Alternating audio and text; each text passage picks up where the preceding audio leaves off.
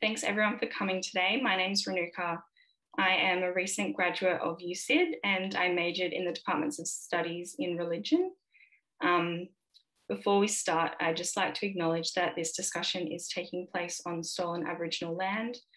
I'm zooming in from the land of the Gadigal people of the Eora Nation, which is also the land that the University of Sydney sits on. As a place of education and learning, it's important to be open about the fact that Aboriginal peoples passed down invaluable knowledge for tens of thousands of years before they were violently dispossessed of their lands, and that higher educational institutions like the University of Sydney are still complicit in devaluing traditional ways of learning. Religion has also been used as a very successful tool of colonisation throughout the world, and when we talk about religion in Australia, it's important to include Indigenous religion in these discussions and acknowledge the ways in which religion is still being used as a tool of colonisation today. Another note that I want to add before we start is I'd just like to take a minute to remember and pay respect to Alana Bowden, who tragically lost her life yesterday. Alana was a student, a staff member, and soon to be PhD candidate of the Department of Studies in Religion.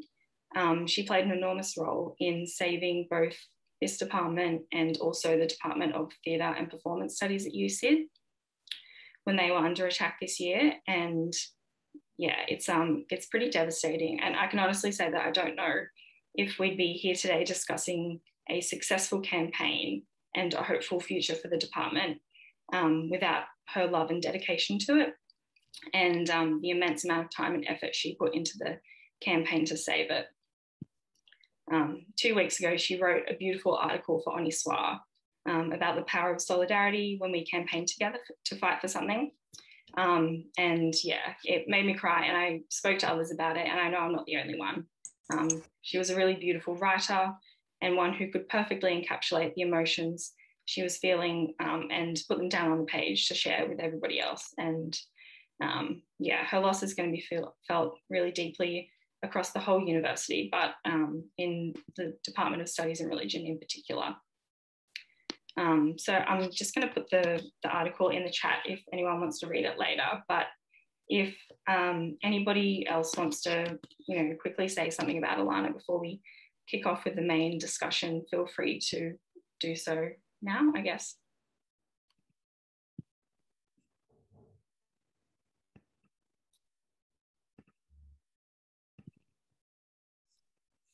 All right, we might get started then.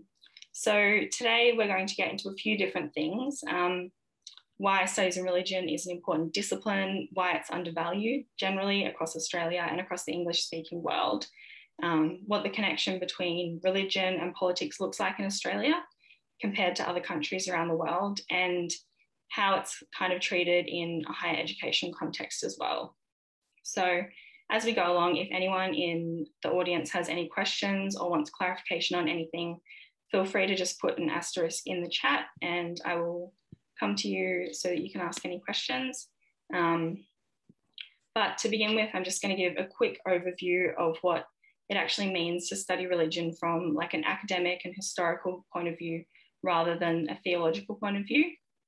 So importantly, it's kind of about critically engaging with faith, attempting to define its role and function throughout both historical and contemporary societies. And a major part of that is charting how it's changed throughout history.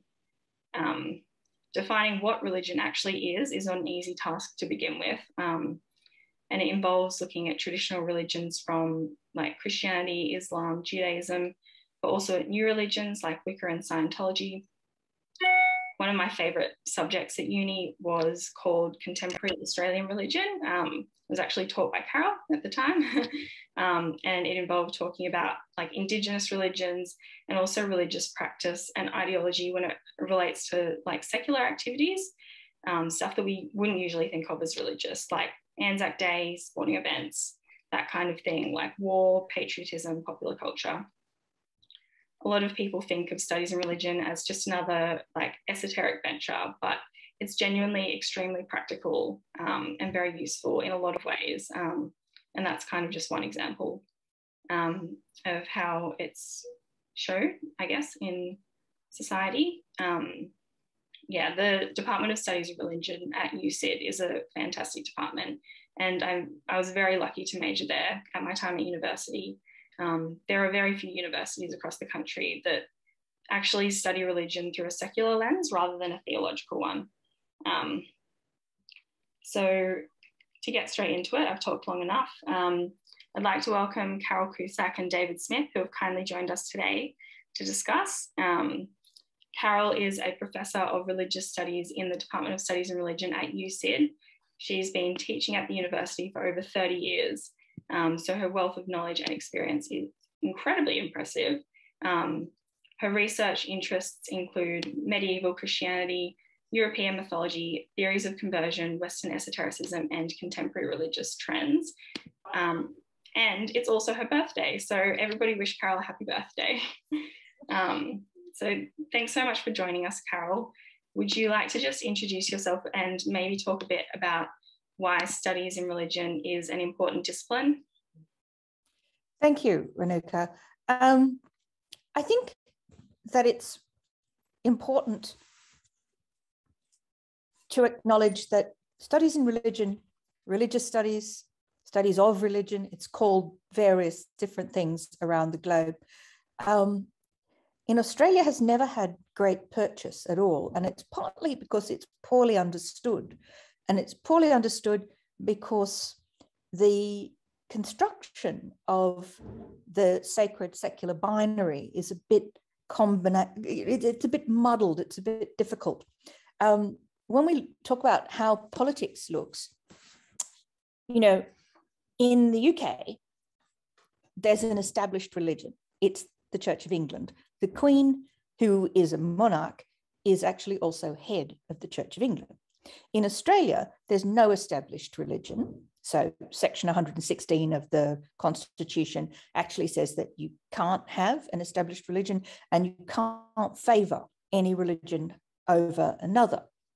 But the problem is that Australia has 3 levels of government, and it's at the level of state government that most of the legislation that enables religion to play a quite large part in public life, that's where it kind of happens. So, for example, the High Court of Australia has actually ruled the school chaplaincy program unconstitutional on 3 separate occasions. But it continues to happen because the money comes from state governments, and the High Court of Australia is ruling on the Constitution, which applies to federal government. Now, just the fact that I don't think many people know that sort of stuff would suggest that there's an advantage in being able to look at religion in a non-confessional way to see how it's deployed in society for various ends and through various means, I guess, too.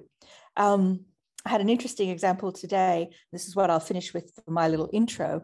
In my 2 o'clock tutorial, we were discussing the potentiality that there might be religious exemptions for vaccines in the era of COVID-19, which I think everybody would agree is a worrying potentiality. And I was really pleased to think that they were picking up a ball of a contemporary issue and running with it.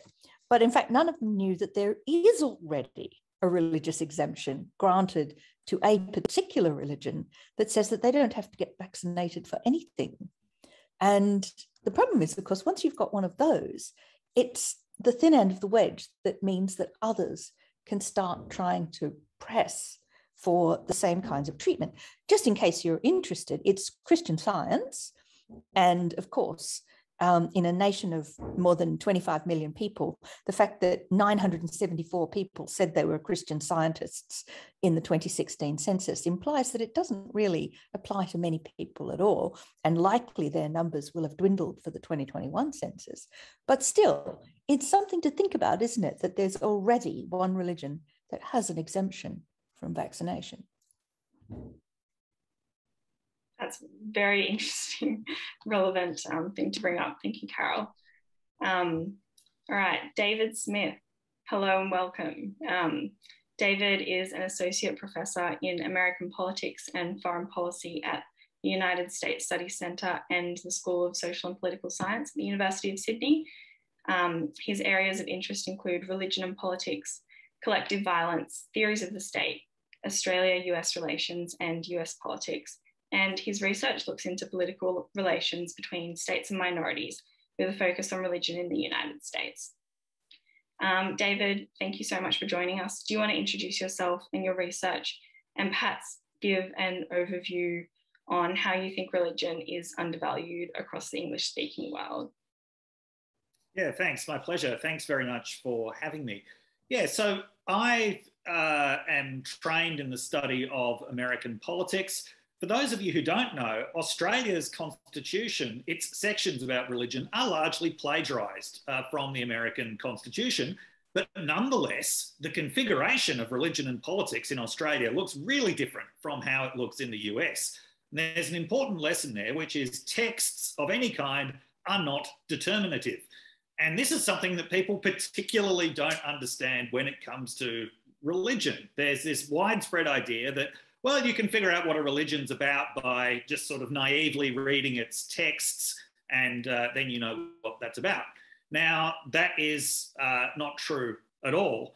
And I realised that there is basically a very high level of religious illiteracy in this country. And you particularly see this in media treatment of religion. Often journalists have a pretty good idea of what the Catholic Church is about, and that's because so many journalists are former Catholics. But when it comes to just about any other religion, they're really all at sea. Now that goes, first of all, for really obscure ones like Christian Science. Actually, a few years ago, because I've studied both religion and vaccination politics, an ABC journalist asked me to explain the Christian Science position on vaccination, which I did. And then I got a very kind email from a Christian Science lady who said, "Oh, thank you for representing us accurately. I don't see why they couldn't have talked to us." And it's like, well, yeah, the reason is they had no idea how to contact you. But so a really obscure one, 970 people. But also the media has no idea about, say, Pentecostalism. There are 600 million Pentecostals and charismatic Christians combined worldwide. Our Prime Minister is a Pentecostal. When Scott Morrison became Prime Minister, journalists freaked out about, oh, he's part of this religion that we know nothing about. And the treatment of Morrison's Pentecostalism has just been depressingly bad. It's either really sort of underdetermined, like people have no idea of the role that Pentecostalism would play in Scott Morrison's life and politics, or it's completely overdetermined. So people attribute orthodox sort of neoliberal economics policy to Morrison's Pentecostalism, which is really no different from what any of his non-Pentecostal colleagues would be. So this level of religious illiteracy, which is illiteracy about a phenomenon that is still very, very important in the lives of many, many Australians, including many Australian elected officials, it is a real problem. I want to say something about specifically the discipline of studies of religion, because I'm not in the discipline of studies of religion. I'm a political scientist. Political science sort of discovered religion after the 9/11 attacks and has gradually engaged with it more and more. But for those of us outside of the discipline of studies of religion, who study religion, it's very, very important for us to understand how studies of religion actually understands religion. Sorry, that was a bit of a mouthful, but it's a way of saying studies of religion has taught us a lot about what religion actually is. Because as I understand it, this is one of the main questions of studies of religion. It's you know, what is religion? And outside of that discipline in the social sciences, there's this really regrettable tendency to see religion purely in terms of belief and to sort of map very neatly, especially in politics, to say, well, this person is a member of this religion, therefore they believe X, therefore they will do Y. And all of those steps are wrong. You know, people experience religion in very different ways. They understand religion in very different ways. And certainly for members of elected office, they've got vastly different views about how religion should actually affect the way they behave in office. So I'm very glad that studies of religion is surviving as a discipline at the University of Sydney.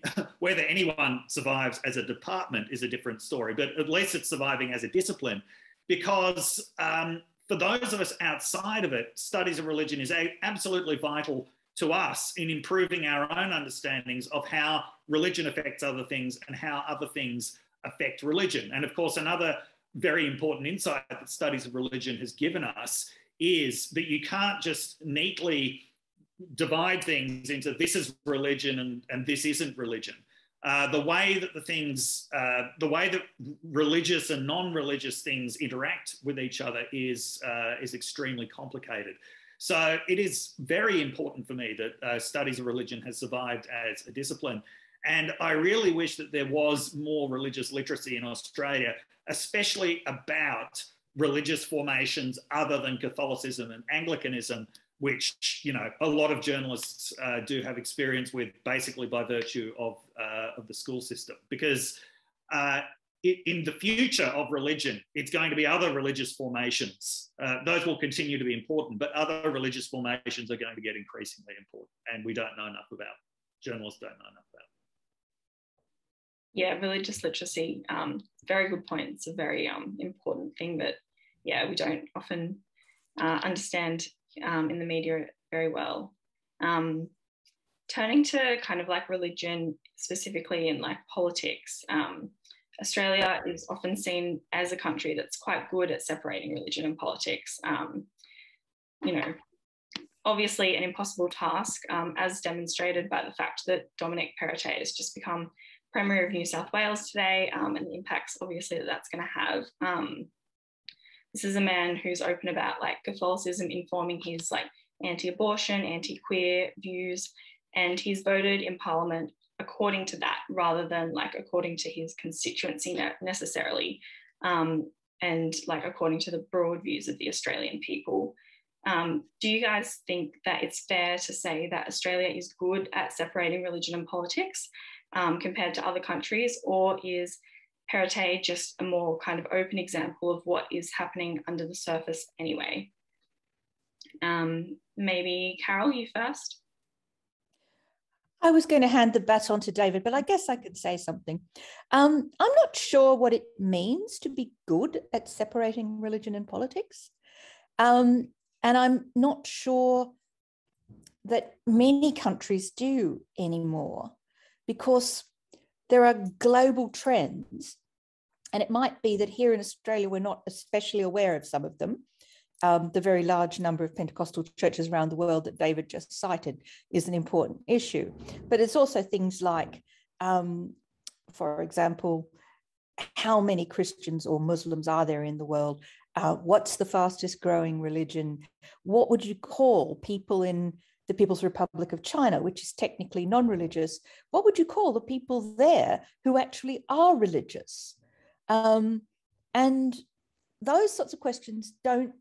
I think the problem in Australia is that we have a really peculiar self-image, and it's almost entirely wrong. I used to teach a course in which I often drew a list of, you know, things Australians think they are: relaxed, happy-go-lucky, have a go, mate, you know, things Australians really are: uptight, overworking, problems with gender relations, difficulties around all sorts of things that are just not acknowledged. And it seems to me, Marion Maddox, who's a good friend of mine who was professor of politics at Macquarie, she's done a lot of writing about religion in Australia, and from a very different perspective from mine, because she's remained within a faith tradition, albeit a very liberal one. But she has this idea that Australians think it codes well to be religious. Now, this is a problem that we in studies in religion go into, because, of course, there's coded bad religion and good religion, nice religion and nasty religion. So you have to be a bit careful. But Marion's opinion is that, you know, the Catholics and the Anglicans and the, you know, basically any sort of Christian, and Buddhists, of course, they're nice, and so on and so forth. People think, oh, well, that is nice religion with a capital N. It can't be a problem really if those people are in charge or if they're engaged with politics. They're nice. Australia is, of course, hideously Islamophobic, but just about every Western nation is. The big problem, of course, is that there's also a great deal of lack of understanding of, different ethnic groups and the religions that they have. And so, of course, after September 11 in Australia, as well as mosques getting set on fire, Hindu temples, the Sikh Gurdwara, I think Maronite or Assyrian Orthodox Church, they were all, attacked. Oh, because, the white people were so ignorant about all of the particular religious varieties that they just thought, oh, they must be Muslims and Muslims must be terrorists. And it sounds like I sound like I'm being patronizing there, and I also sound like I'm saying something really, really simple.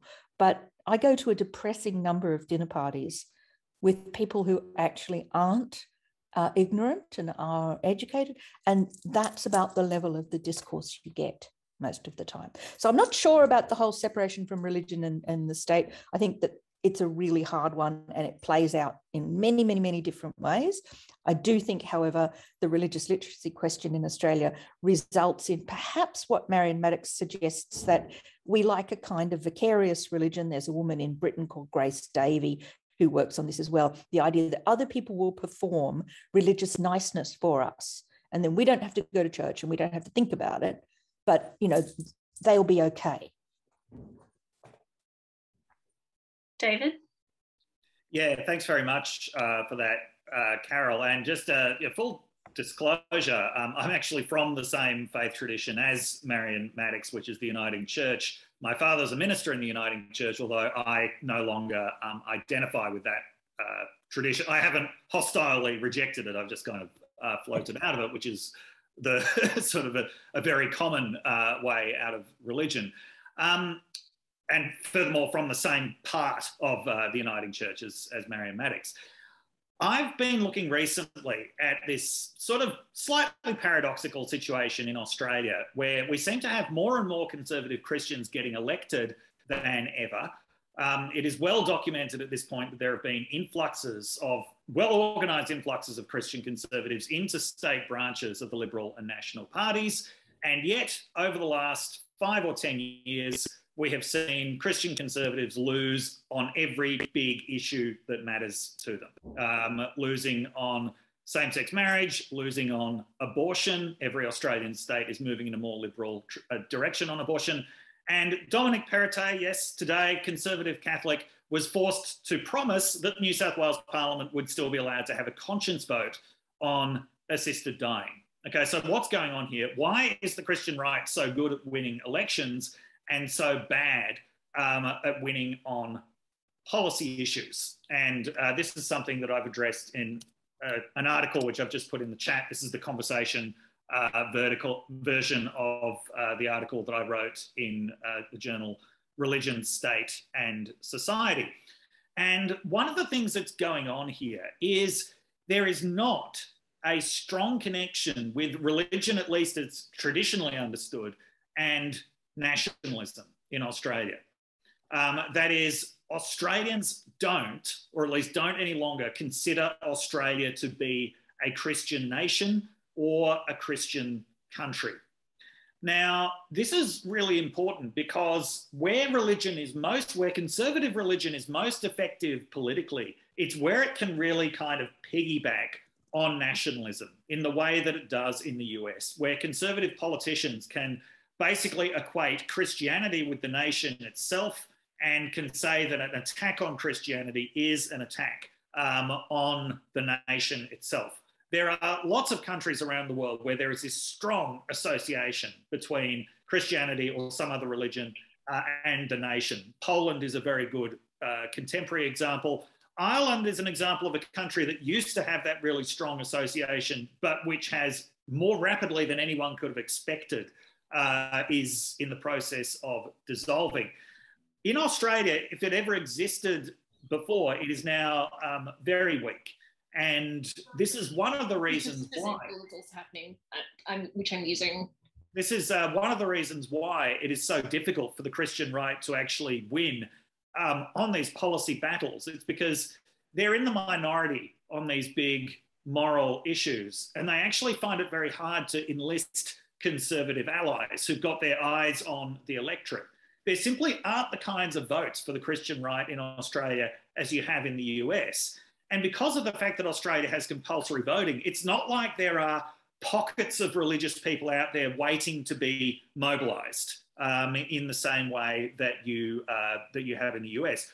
Also, in Australia, the picture is very complicated in terms of political parties. If you look at the map of the same-sex marriage plebiscite, only 5 of the 17 electorates where there was a majority no vote were Liberal national electorates. 12 of them were Labor-held electorates, or sorry, more accurately, 11 of them were Labor-held electorates. I think one of them was Katter's electorate in Queensland. And most of those, as we know, were in the western and southwestern suburbs of Sydney. And this reflects the complexity of the relationship between religion and politics in Australia. Unlike in the US, it does not neatly break down on party lines. And, you know, when assisted dying comes up, you will find some of the strongest opponents of it in the Labor Party, where there is still a pretty strong Catholic presence. There's still a strong conservative Catholic presence in parts of the union movement in Australia. Whereas on the Liberal national side of the equation, you will find people who they may be very conservative economically, but they're very liberal on issues like abortion and sexuality. So one of the things that I want to emphasise is separation of church and state doesn't mean separation of religion and politics. And I would completely agree with Carole that I don't think there's any country on earth that really rigidly separates religion and politics. Even countries that wage essentially crusades against religion, you know, the possible presence of religion is still such a major force in politics that politics is sort of organised around it. Yeah, so you can have formal separation of church and state. That doesn't mean separation of religion and politics. One of the major differences between Australia and the US, apart from Australia not being such a religious place, is the fact that on these major sort of moral issues, you just don't get neat breakdowns on party lines, which makes it very hard for conservatives to actually mobilise around these issues. Having said that, major churches in Australia are very good politically at defending their privileges. And one of the reasons why they're so good at it is because, exactly as Carole said, these are things that most people don't know about and don't care about. Things like the chaplaincy program. So one of the things that we're really seeing in Australia at the moment is the discursive shift to basically talking about religion in terms of minority rights. So when we talk about the possibility of religious freedom legislation, yes, this may allow religions to sort of effectively defend their privileges, possibly even carve out new ones. But it's also important to see that's a discursive shift that is actually a retreat of religion in Australian life, a retreat to a minority position.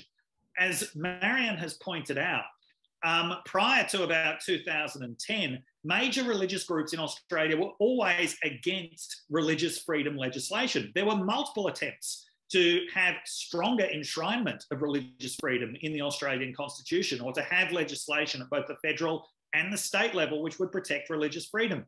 The Anglican and Catholic churches, not the Uniting Church, but the Anglican and Catholic churches were consistently opposed to this because they thought that it would open the door to much stricter separation of church and state in Australia.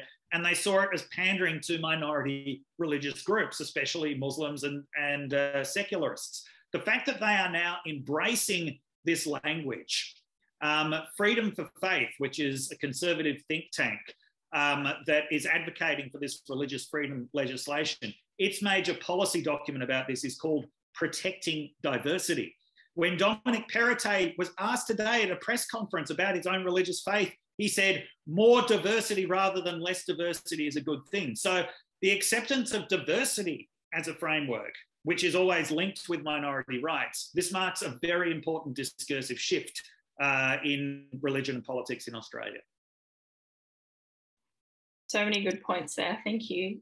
Did you want to respond, Carole? Or?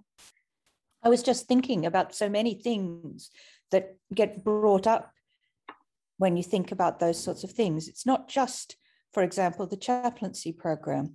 a lot of people are genuinely shocked when they understand that conservative Christian schools can sack gay staff.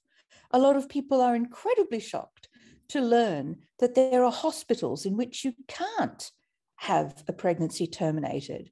They don't really understand that when you've handed over various of the service arms of government, or of what would be a fully secular government, like education and health and job provision programs and all sorts of things, and then you've stacked the case so that the religions are all given exemptions and privileges for various sorts of things that other companies don't get.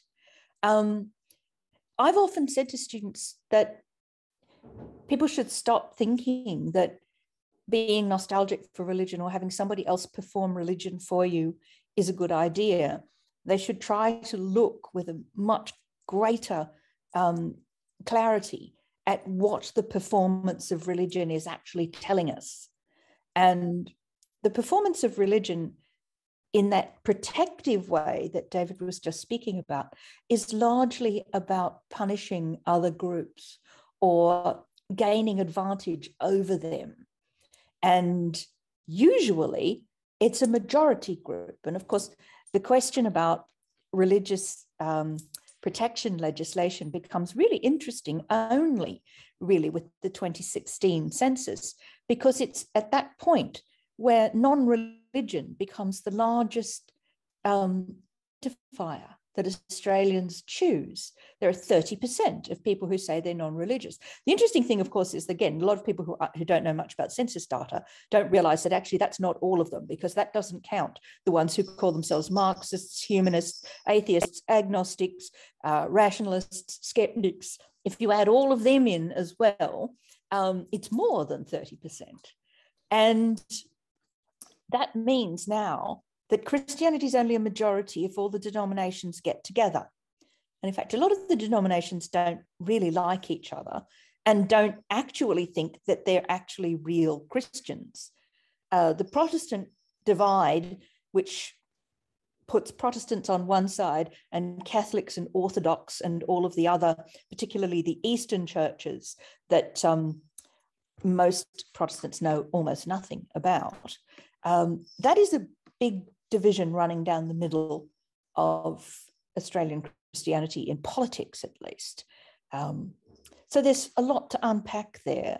But I do tell my students always, you know, these are the people who will sack the lesbian teacher if it's a church school, and who will refuse to make the same-sex wedding cake, the example that was always used in the UK legislation. So it's worth, you know, they're worth thinking about.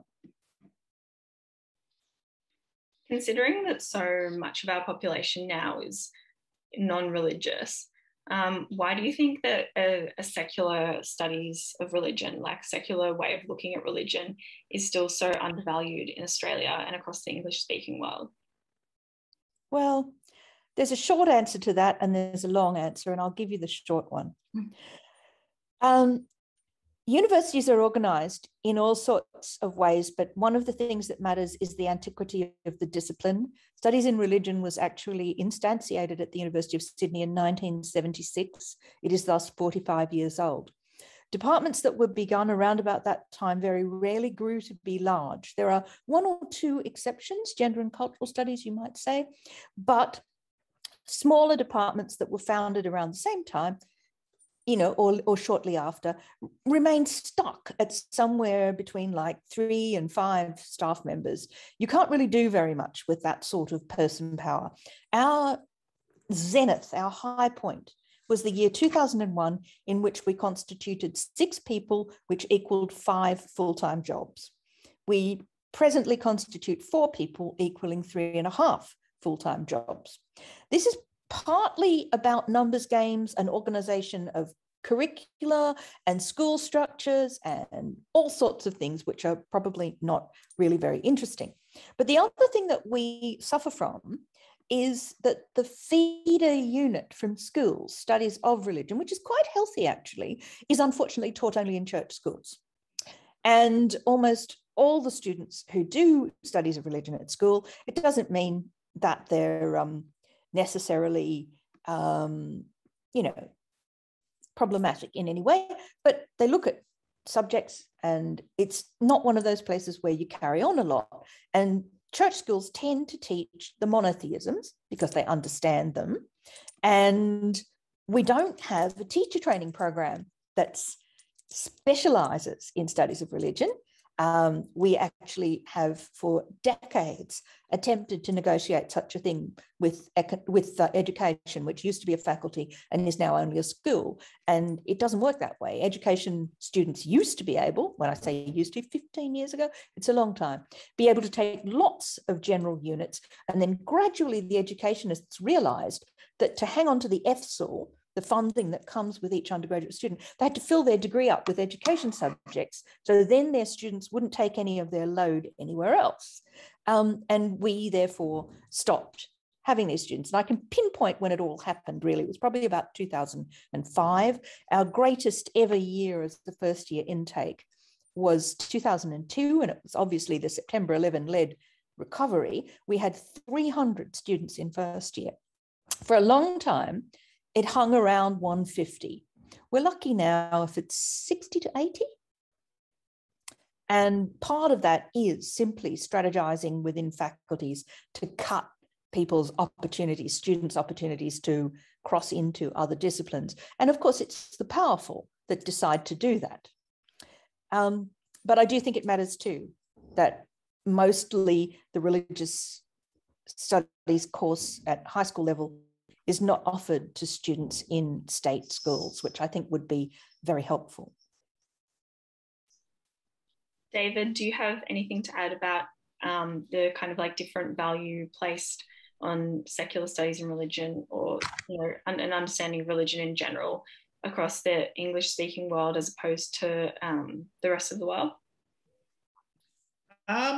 I think that there's a tendency for people to, in a secular society, to think, well, religion is something for religious people, and there's not really any need to know or understand something about it. Now, occasionally you get an event happening which prompts some sort of wave of interest in finding out about usually a particular religion, like Islam after 9/11 or Pentecostalism after Scott Morrison got elected, but usually in this very superficial way, because actually understanding what a religion is about, it takes a lot of effort, because it can't just be gleaned by reading sacred texts, because religion, as studies of religion has taught us, is all about experience.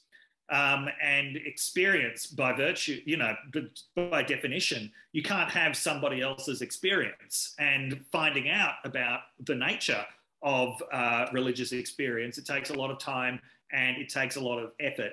And that's just not something that most people are prepared to do in a secular society. I would also say, from the point of view of social science, for a long time, and I'm talking about, for at least a century, there was a belief that religion was just going to go away, that the sort of natural progress of human societies was, as society becomes more scientific, more rational, as scientific rationality invades every part of human life, religion is just going to go away. Religious practice is going to drop.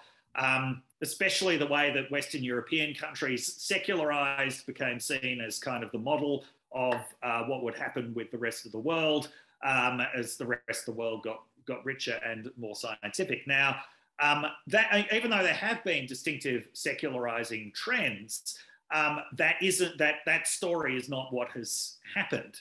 Religion has taken on a lot of different new forms, different types of religion. Some forms of religion have almost dropped out of the picture entirely. Different forms of religion have arisen. People experience religion in very different ways. So the whole sort of traditional model of religion, as the social sciences understood it, is something that came along really before the advent of mass media, which has completely changed the way that people experience religion. Among other things, it's really opened up the field for configurations like Pentecostalism and charismatic Christianity, where you don't need the traditional congregation in a room listening to the traditional authority figure. This is a religion that is driven by media entrepreneurs, and which has been successfully copied by a lot of other religious configurations as well. So yeah, there's I think that the secularism is a victim of its own success in terms of not understanding the need to understand the continuing need to understand religion in a secular society. Thank you for that. Did you have anything to add, Carole? Or? I was going to say something about also, a lot of people find it difficult, but I think it's actually helpful. A lot of really good study in religious configurations now looks at it from the point of view of secular institutional studies and also from the point of view of marketization and consumption. And I think that that's really important. Pentecostalism is a great religion to use as an example of what a religious form in the contemporary first world, a consumerist, capitalist, mediatized first world should look like. Because the old kind of religion was a parish, and if you lived on this street, the nearest church to you that was your denomination was your parish church, and it didn't matter if the minister was uninteresting to you or if the company didn't suit you. What happens now is people look at the products and they go to the church that meets their needs. And when their needs are no longer met, they change. And it's very important to understand that a church like Hillsong, which has a very, very large membership, nevertheless, their turnover is really quick. Like the majority of people stay at Hillsong between 18 months and 3 years. It's not something that you bed down in for life. And one of these reasons is it's kind of youth-oriented, it's high demand, you have all sorts of arrangements, Bible study on one night, movie on another night, volleyball on another night. And when people get older or they get jobs that become demanding or they have children or they do other things, what generally happens to people coming out of high demand Pentecostal churches is they either go back to a more mainstream version of Christianity, which is less demanding, or they become non-religious entirely. So there's a real interesting in how that works as well. But basically nowadays, the spiritual supermarket is the model that most people work off. A lot of people don't like it if you say it as frankly as that, because they think it kind of vulgarizes religion. You know, is it really not much different to breakfast cereal? Well, there actually is a sense in which it isn't, because the kind of primary process for a lot of people nowadays is becoming a better self, self-actualization, self-improvement, how you feel like you're going to transform yourself, you're going to diet, you're going to change your job, you're going to change your clothes, you're going to change your spouse, you're going to change your house. And so the idea of, I think it was the American sociologist Wade Clark Ruth who introduced the idea that some people are dwellers and some people are seekers. And the seeker idea had been around before. Some British sociologists had played with it as well. But dwellers are people who are born into a religion and they're happy with it and they stay there. You know, they might move around a little bit. They might be less involved when their kids are young and more involved when they get towards death. Or the other way around, they might be more involved when their kids are young because they want to get involved in the church school or something like that. But they're dwellers, they stay. The seekers are, does it meet my needs? Oh, it meets my needs. It's fantastic. I'm really interested. I'm stimulated. I'm excited. I'm spiritually growing. 3 years later, I'm not. I've flatlined. Where do I go next? I'll just add to that on a personal note. One of the reasons why I think I'm a decent lecturer is because I saw so many of my dad's sermons at a young age. And my dad taught me as soon as I was capable of learning the lesson. He said, people in this country don't listen to you because they think they should listen to you, even if you're a church minister. You have to actually make it interesting for them. Like my dad experienced the reality of that religious market. You know, he started out as a minister in Julia Creek, which is a tiny town in the middle of Queensland.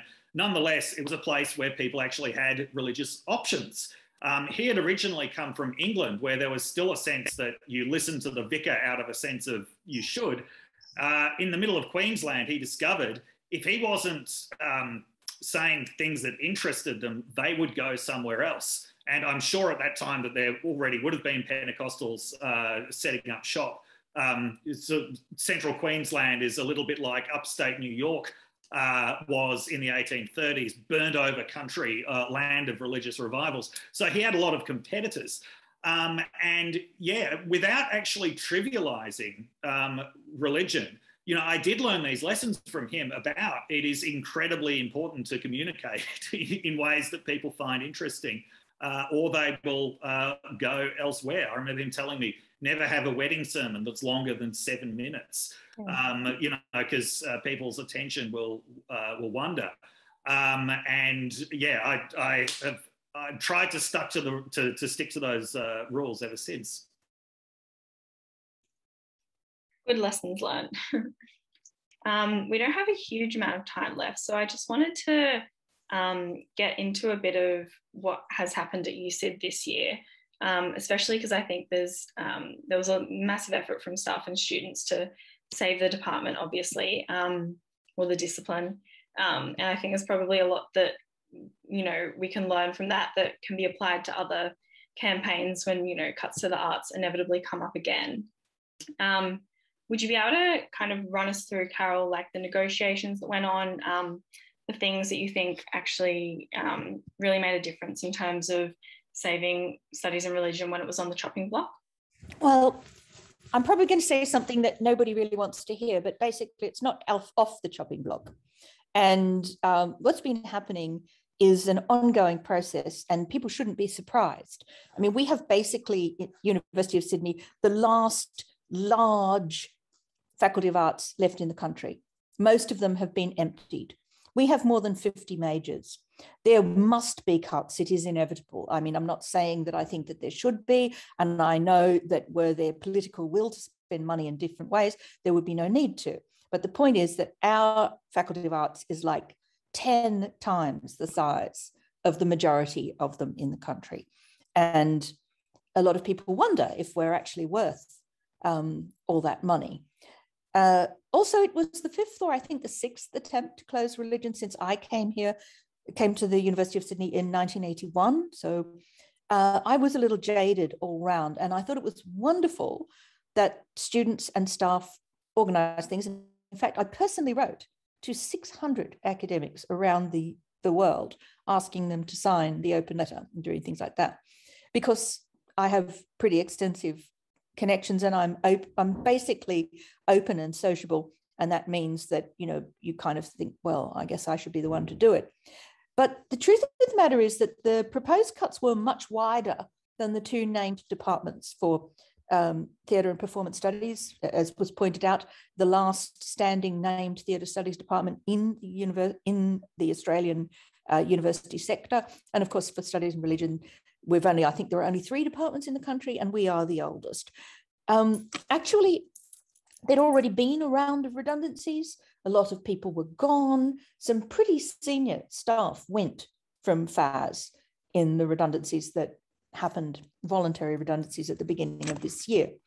And other departments were already told that they also were in the red, that they weren't generating profit, and that staff would go. Now, the difference with TAPS and religious studies was that the departments were rather foolishly, I think, actually named as being for the chop. On the 16th of September, we learned that this wasn't going to be the case, and the change management proposal that the faculty is now considering was released.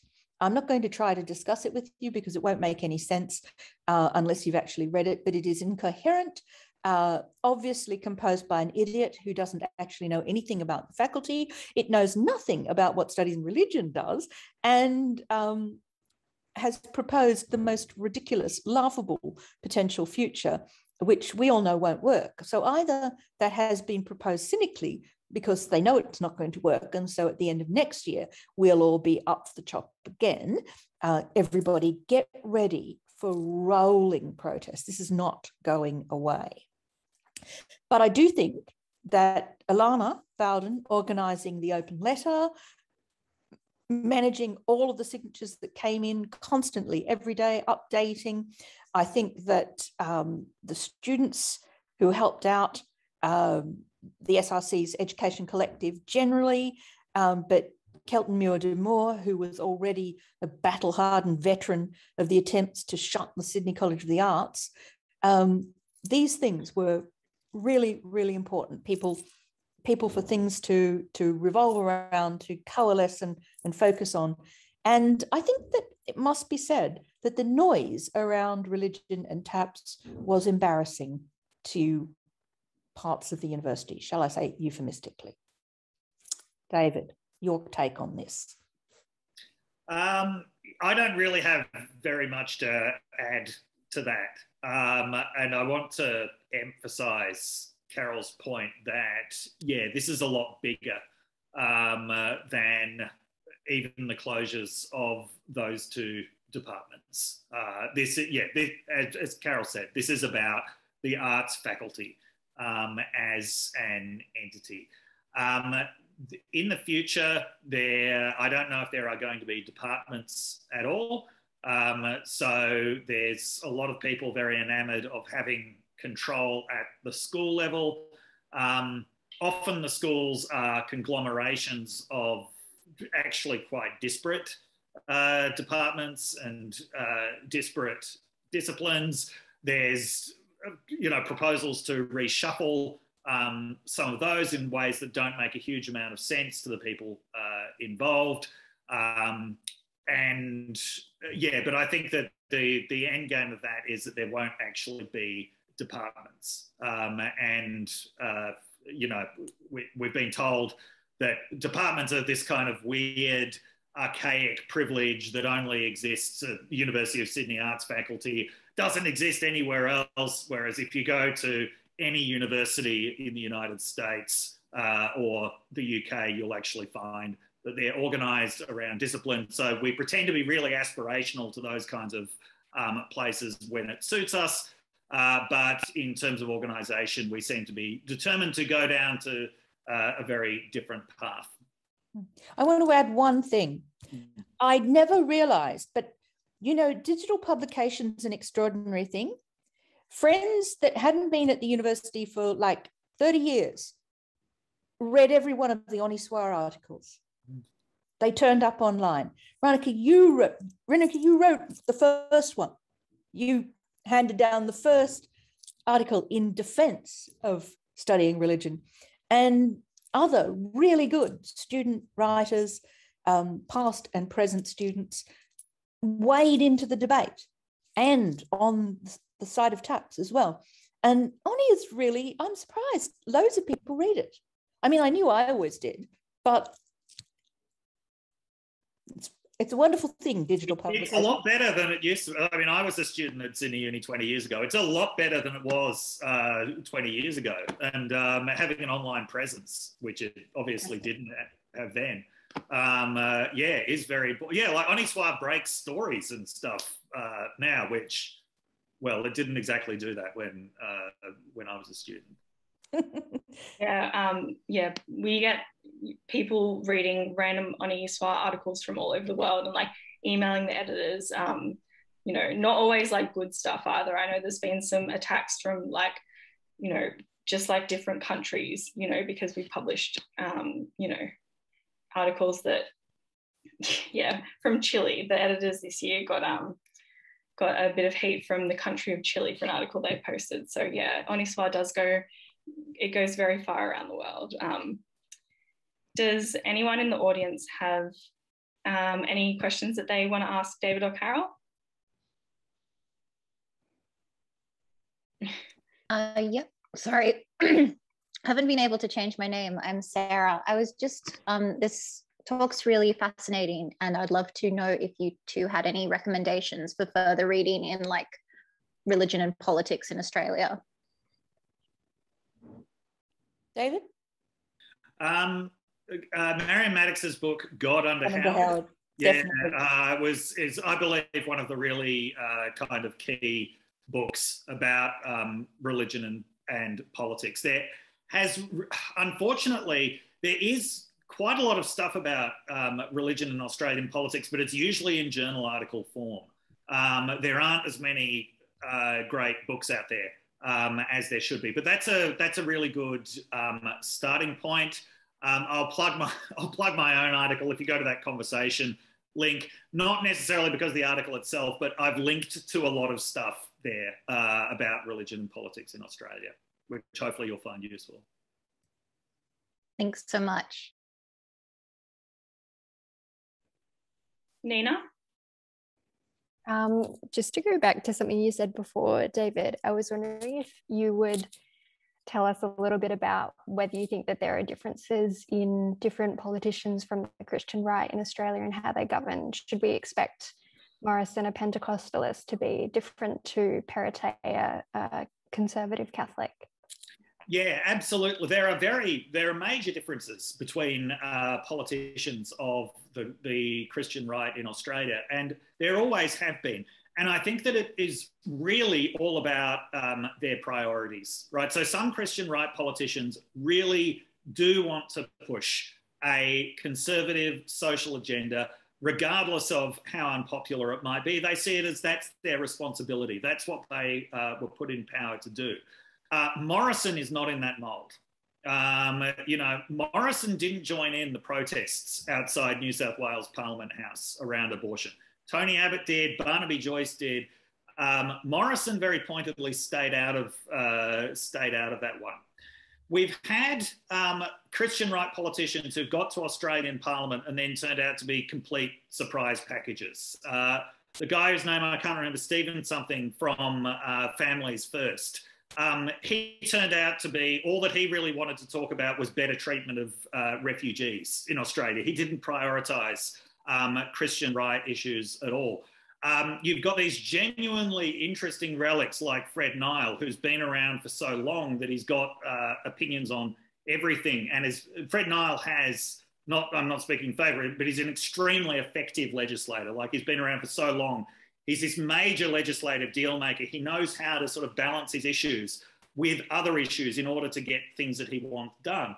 A lot of other Christian right politicians are just bulls in china shops coming in and, and Abbott was like this, sort of trying to make a splash and getting absolutely nowhere.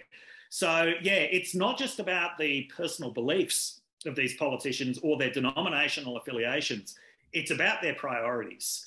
And that's often very hard to predict what their priorities are going to be. And I think for me, at the moment, Perrottet is still an unknown quantity. He said today that he wanted to be a families premier. That could definitely be sort of coded language for I want a conservative social agenda. But he may find that he's up against the same kinds of constraints as someone like Morrison is. So we really don't know at this point how far Perrottet is going to try to push it. I was just going to add to that idea about someone being around for a long time and becoming a very skilled operator. A politician who was an extremely conservative Catholic, Brian Harradine, was immensely powerful for years. Yes. But the fascinating thing about him was he was definitely extremely conservative on anything to do with sex and didn't want foreign aid to countries where it was being spent on birth control and all sorts of things like that. But he was actually a leftist on the labour market and voted for workers' rights. And he had a kind of patchy middle record on environmentalism. I think one of the things that's very interesting when you look at Christian right politicians is that some of them have very different stances on the environment. Yep, and absolutely. That's an important distinction. Yes. Thanks for that, Nina. That's a great question. Someone's put in the chat, what are some good resources that you might recommend that investigate relationships between religion and Australian, like, education policies? Marion Maddox, again, isn't the book called Taking God to School? Yes. It's amazing, and again, very readable and loads of fun and good analysis and much more recent than God Under Howard. fantastic. We're kind of running out of time. So is there anything that David or Carole you'd like to finish on as a lasting note? Oh, I've got an anecdote about journalists in Australia not knowing anything about religion, which is where David began. Many, many years ago, a nice man from the Herald called me and said, could he have a coffee with me? He wanted to talk about reporting on religion. His name was Peter Fray, and at that point, he was a sports journalist. I'm so delighted that I know him, however tangentially now, because he runs Crikey now, and it's one of the most important news outlets that we could get. But we had a wonderful conversation in which we laughed our head off at some of the mistakes in the paper. For example, at one point, just after 9/11, ASIO said they wanted to employ people who knew about the 4 pillars of Islam. On another occasion, I saw a journalist say, it is harder for a camel to go through the eye of a needle than for a rich man to enter the kingdom of heaven. And I was thinking, my goodness, the level of this kind of ignorance is utterly unbelievable. I also just wanted to say that where some of our really best students have ended up in the last couple of years in the labour market might surprise you. It's been security studies and places like DFAT, Defence, Foreign Affairs and Trade in Canberra. And that's where our good honours and PhD students, a lot of them have found work, because there is an interest in securitisation areas about actually knowing something. There wasn't 20 years ago, but it's clicked. I'll say after trashing journalists, I find Andrew West on the Religion and Ethics Report on Radio National is quite good. He doesn't know everything, but he knows what he doesn't know, and he's very good at finding people who do know. So I'd recommend him. And if we're going for the ABC, James Carlton is very light-hearted, but God forbid is a fun enough program, and there is some factual stuff in it. Noel Debian is a really good, and Compass on telly make good documentaries, generally a little bit on the side of nice religion, not nasty religion, but nevertheless mostly accurate, mostly worth paying some attention to. I agree. Well, thank you so much to both of you. This has been a really fantastic discussion, and I will definitely be putting the recording up on the Radical Education page as well, so that you can share it around with friends and anyone who might be interested.